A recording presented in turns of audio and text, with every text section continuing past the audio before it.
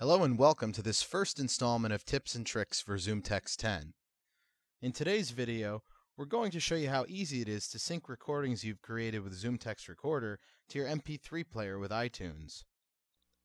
The first thing you'll want to do is open the application, document, or web page that contains text information you want to record. Then left-click and highlight the text. Copy it by pressing Ctrl-C or right-clicking and choosing Copy, and now click on the recorder icon on the ZoomText user interface. Since we're going to be syncing this file to our iPhone using iTunes, let's choose iTunes as our destination in the drop-down menu. Note that these instructions are the same if you're using an iPod or any other media device with iTunes. Now I'll go ahead and name the track and click the Record button. Note that you can also specify a recording voice by clicking on the Show Synthesizer Settings button.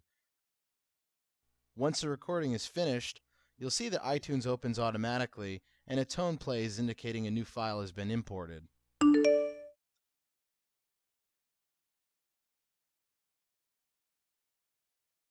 To sync the file, first I'll need to make sure my iPhone or iPod is connected to my computer. Once connected, you'll notice on the left-hand navigation bar in iTunes that the iPhone is now listed. Now click on the iPhone and you'll see your device information show up on the right-hand side.